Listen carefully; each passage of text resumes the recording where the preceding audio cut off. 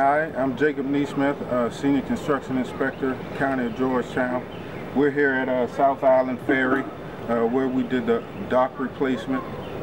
The original dock was a wood frame dock with wood piles. We came back with new aluminum dock, concrete piles.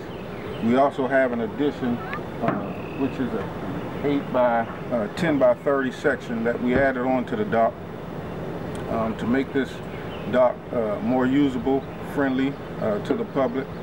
And like I said, this is a project that's been in the makes for a while. We also have a second phase going into this project, which will be the parking lot. We're expecting the drawings to be finished in a couple months for phase 2 of the parking lot. We expect the parking lot phase to help alleviate some flooding issues that we do have.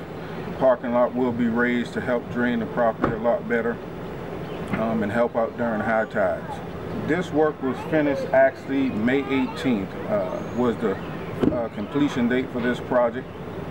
Construction actually took about 6 weeks total.